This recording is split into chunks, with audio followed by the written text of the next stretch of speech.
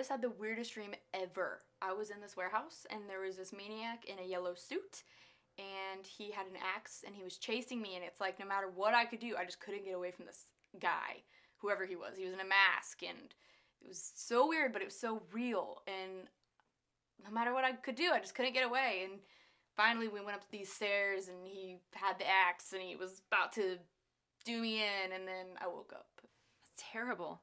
Yeah, it seems so real. You need this more than I do. Thanks. You alright? You look shook. It was just like one of those dreams where it was just so real.